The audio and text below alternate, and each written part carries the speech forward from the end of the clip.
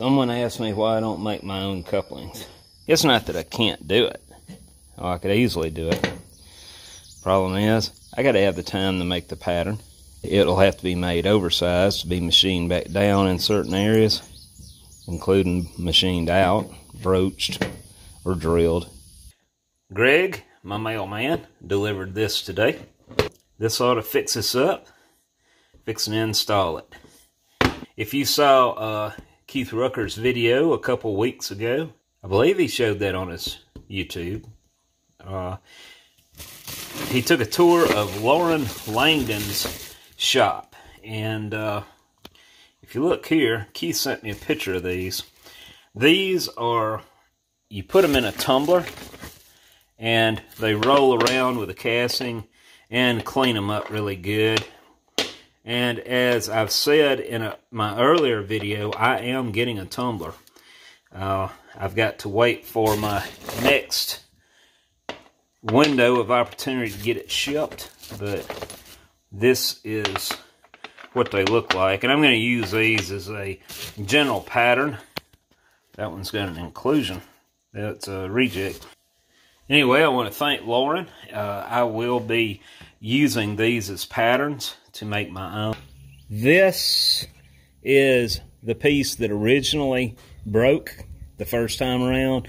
It is the same size as the upper coupling except for the ID. And it fits right in here, just like that, with absolutely no backlash. And it keeps constant pressure once it's pushed together. It's got good contact on both sides of that spider, so it won't be twisting and getting gnarled up in there. After we finish that, we're going to mull up some sand and get a couple molds made and get these things poured. I've got a lot of people screaming for their stuff now, and I can't blame them.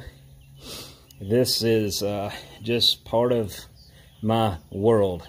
Okay, I'm down here at the storage area, and I can't remember which cabinet has what in it. I've got one cabinet here that's got a whole bunch of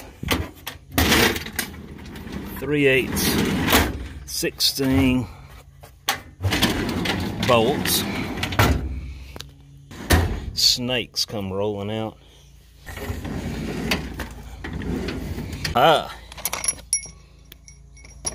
I am so glad I brought you guys along. It pays to read comments.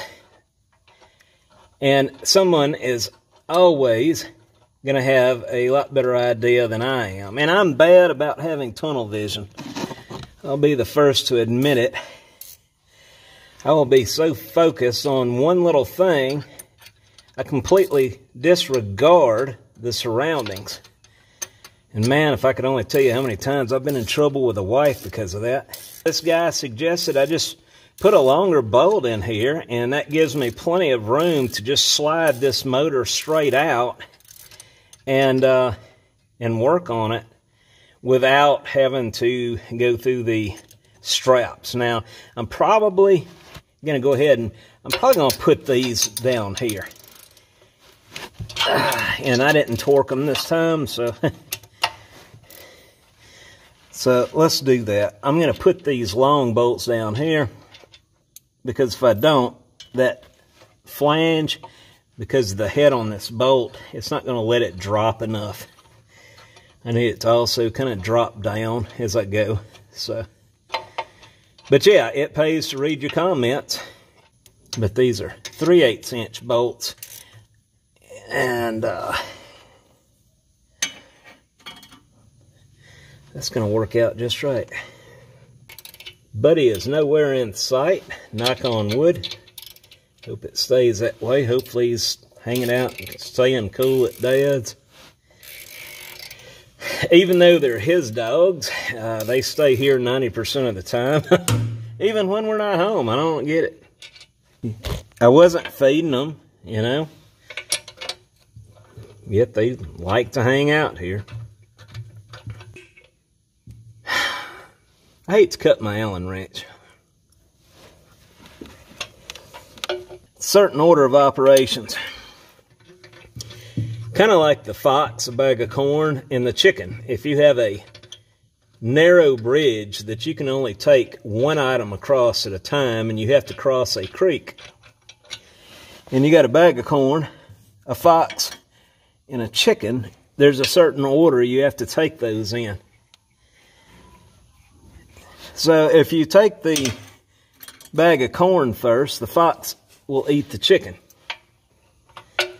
So the solution to that is to take the chicken first, cross the bridge, because the fox will not eat the bag of corn.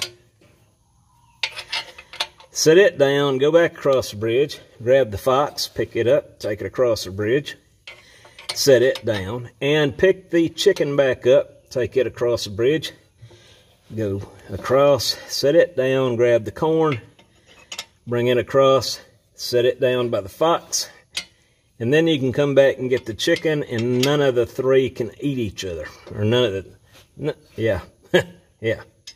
You know, you get what I'm saying. I'm going to knock off here in about a half hour and start making homemade ice cream. I invited my dad over at 7 o'clock. I'll be off the part-time day job Monday, so I'll be able to get some more work done here.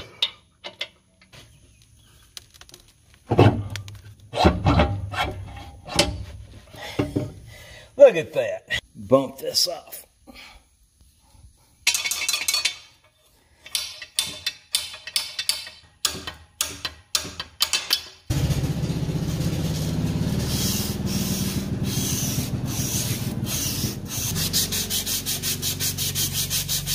I felt some raised material right here.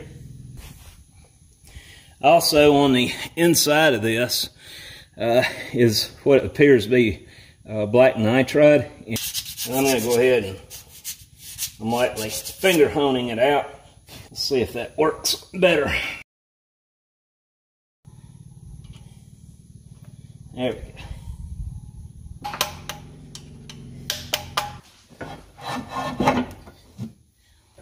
You might want to hold some pressure on that. I don't want it smashing my finger. Okay, you can ease off on it. Alright. Okay. If you look right here, I'm trying to jack and get the distance right here. So I've got it pretty well to where the top is parallel on this side as it would be on the back side. Looks like it's more in line now. And from here I'm going to cut a strap and drill it, and we're going to anchor it to this one of these two holes here.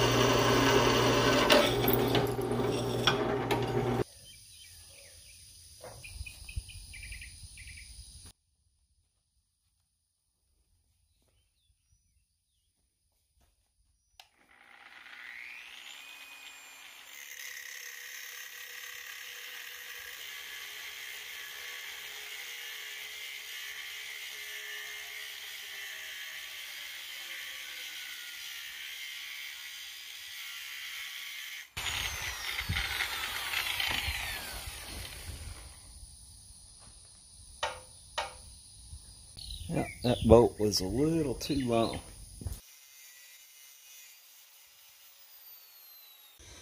Alright, as usual I'm going to make a few changes, but I'm just going to cut this. I've already got the hole drilled, so I'm going to cut this to length, butt weld that, and one bolt's going to be fine. Okay, now the proper way to do this would be to bolt these back in place on the Muller and tack weld them. That means dragging my welding leads and everything else up in the building. And there is a good layer of oil on the bottom of that Muller. Now, we're fixing to go to a 4th of July celebration, and I don't want to leave this place unattended after welding on something that oily. Jim Bollinger, eat your heart out. Yep. That'll be an Instagram prize winning photo there for sure. All right. Got her up there. Got it anchored. Coupling's looking good. So we've got some stability on the right side along with the left side with in and out because that's a piece of angle. So that'll make this a lot more rigid, less rinky-dink for sure. So all I got to do is jam that coupling up tight, snug up the set screws, and we are ready to run this thing. Let's put it to the coupling banging test here. Oh yeah, that's what I'm talking about. Yep. Not a wiggle in sight. Loving it. Okay, this is the test. I think I got everything tight now. I hope so. But yeah, we're fixing to push the button on it.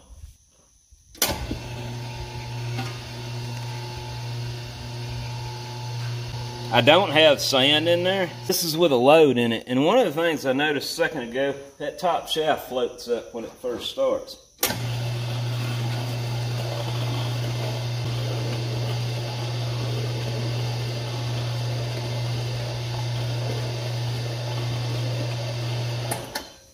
Alright, so this shaft is floating up and down.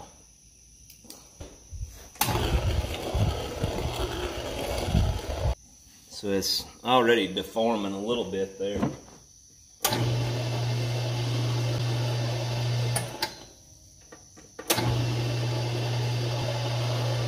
Start adding some water to it.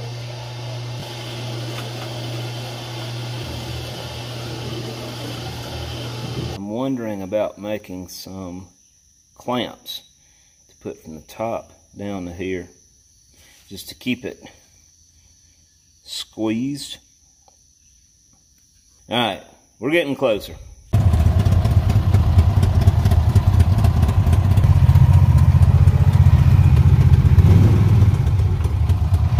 Off to pull Dad out again.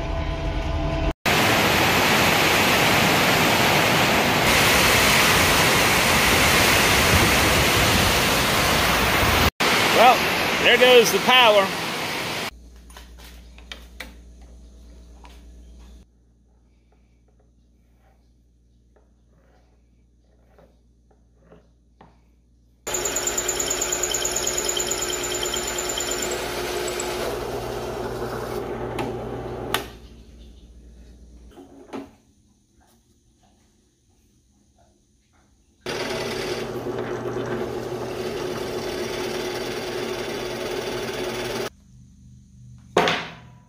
That's it.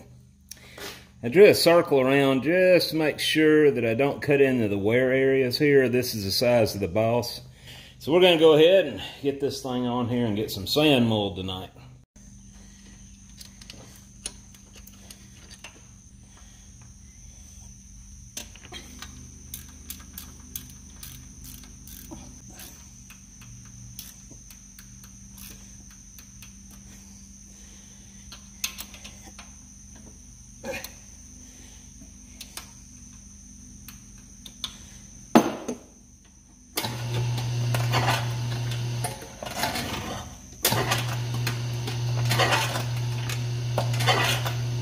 Keeping it down, it's better than it was. Alright, so we got a load. I got a bucket of sand in here. We're going to see what happens.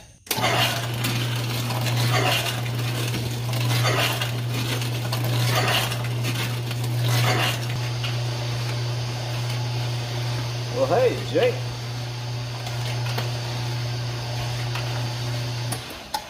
What you looking to steal? Jake, come here. What you got? Huh? Alright, y'all watch this sieve. Give you a better view of it. I'm going to fill that basket with some pretty good sized chunks. Okay, this is about 150 pounds of sand. So here we go.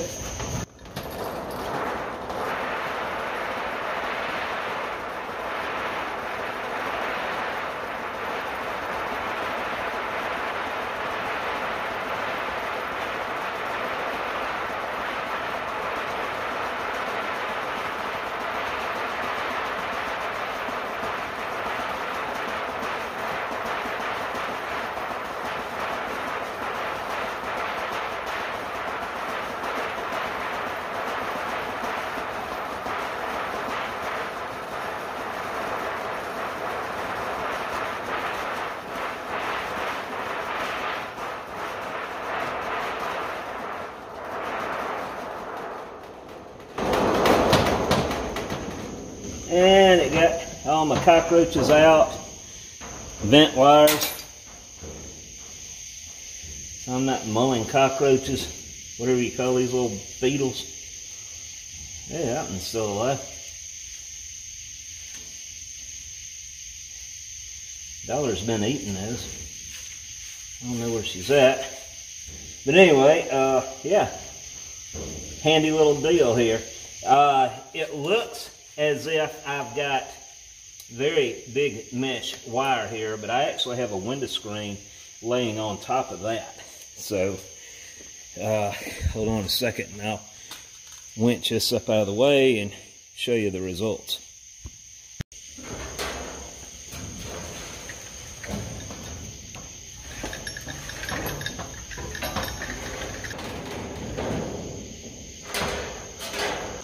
All right, I got it tied back up.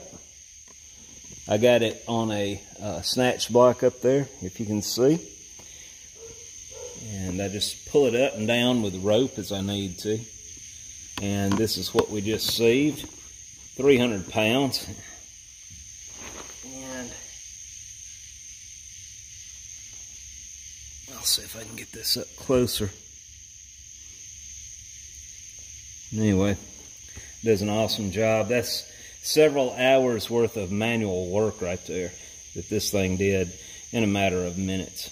As we say down here, tickled pink over the sieve along with the Muller. The Muller, I have run it some tonight, made up some more molds, and it seems to be doing fine. Knock on wood. I mean, knock on some wood. But yeah, it hopefully will hold up now for a while. I've had several people make the statement that I need to use a chain coupling. And I think you're right. Based off of the design of a chain coupling and based off of what I'm dealing with here, yes, I totally agree. And as soon as this tears up, that will be the next retrofit. But, you know, let's not kill the old mule yet. Let's see how many miles we can get out of it. And if I didn't already point this out, check out all these rivets. The square nuts. The steam bent wood yoke that goes all the way up and comes back down. And it is steam bent. Very tight grain. Looks like mahogany. And it has a cast iron crossbar here that supports the out of balance flywheel. So yeah, I'm very happy with this. And you can see the screen a little better now. Use my trusty old foil tape around it because it was missing the threaded bar, and with my welding skills I made a new binder with a nut on the back. So That draws that up really tight around this. You can loosen that, and as you can see, this has handles, and this mesh will come out and you can put another one in, I guess is the way that works. If anybody has seen any hoops laying around in an antique store that have these handles on them, that's what this this contraption is, what that goes on. And if you would, grab it for me, tell me how much you paid, I will reimburse you. I would like to have several different rings to go back in this. I have hunted the internet high and low, and I cannot find anything close to this thing. I hope you had a great holiday and didn't eat too much. The spider, that is an elastomeric spider. It is not going to work for long, and I didn't know this. I can get that spider in other materials along with brass and bronze, and there again, I don't have time to be casting those. So I'm not going to do a Muller report 3. 2 is enough. Also, I had said that I was going to include a mold and a pour this video. Well, it didn't work out. I've got the molds made. I want to make a couple more before I fire the furnace. It's just not timing out right with this video, so I'll have you one next week. It'll probably be the continuation of what I started yesterday. I'm going to do these videos a little differently, and we're going to try it like this, as is.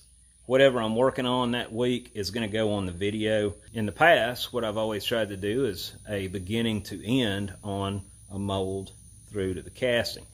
Sometimes in the future, that's going to be missed. I mean, it'll be covered. If it wasn't covered this week, it'll be covered next week. Regardless, you can always go back to the video right before to catch up. Y'all be careful, and I hope y'all have a wonderful weekend.